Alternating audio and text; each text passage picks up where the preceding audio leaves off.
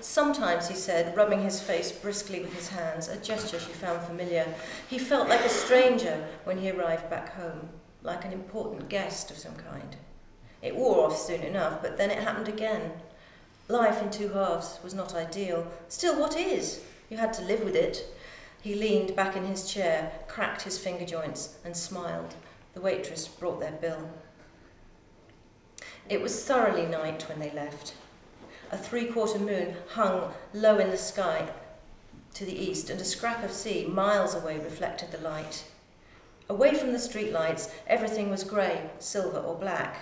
She was thinking about the specimen, what exactly it might turn out to be, how much of the skull would be there, how much of it could they get out unbroken, what a huge undertaking the preparation would be. She was thinking that it would be wonderful if finally the debate over the way the large flying reptiles became airborne could be resolved, if it was something that she might do. She was thinking how she must get hold of Rivers, who was writing up the tarsal bones Colin had referred to, and see exactly what he thought those were from. She was thinking about the National Geographic, the Natural Science Foundation, the lesser in-house sources of money, what the competition for grants might be this year, who to ask to referee, who else it might be beneficial to bring in. Mike cleared his throat. "Look," he said, in a clipped, businesslike tone as they turned into the hotel driveway. The sign, Mountain View Hotel, was lit with a single lamp. The ugly, low-slung building was set back beyond some landscaping and a car park. "Look, I've got a proposal to make. Let's sit here a minute." He gestured towards one of the picnic tables set beneath a clump of immature fir trees and then sat on it. Anna remained standing. She assumed his thoughts were running on the same line as hers. "It's this," he said. "I'm still trying to work you out. I used to think you must have gone gay, but it certainly looked to me like you had something on with that Brazilian at the conference last year." "What?" She almost asked him to say it again to be sure that she had heard correctly. Didn't they have other, far more important things to talk about? What on earth was he doing, and now, of all times, could he not give up? "Look, Mike," she said, keeping her voice as steady as she could, "let's not go there." He ignored her, smiled even. "It's commitment you don't want. Is that it?" He was right, though she never would tell him so. She stood there, astounded. "I can't give it," he said. "So, we have a fit.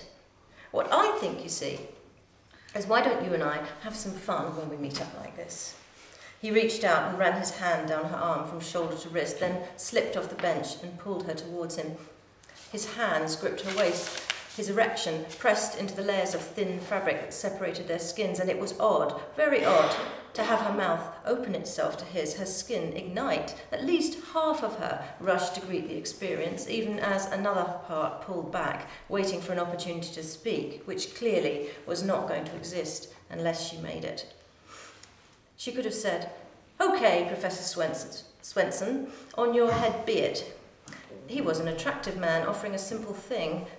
Leave aside Lily, the kids.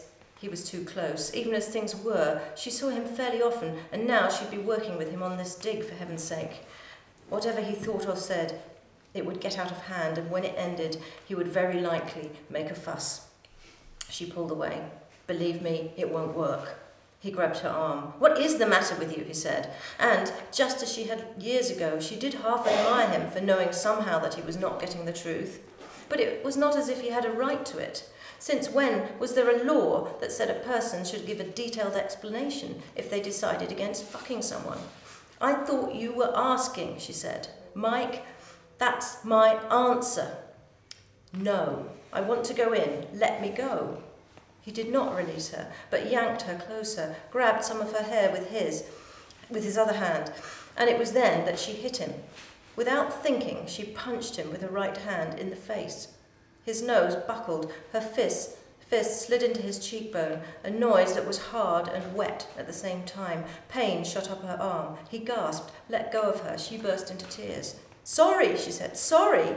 Blood was running over his lips and chin. Maybe, Anna thought later, she should have stayed to look after him, found an ice pack, wrapped it in a cloth. But at the time, it didn't occur to her. She had never done such a thing before, and he was furious. She just wanted to get away.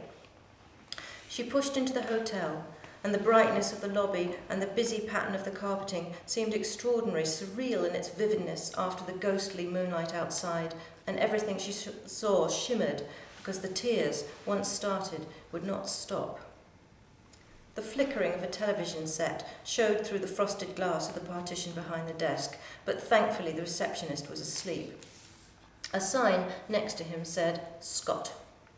His head rested on his folded arms. All Anna could see of him was a thatch of dark brown hair. His sleep was thick and inert, in all ways oblivious, and she took the stairs, let herself into the room, locked the door, and then kicked at it until her toes hurt. Why the hell could Mike not leave well alone? Why must he have everything? Why could he not respect her, even if he thought she was wrong? Why fight? Why now?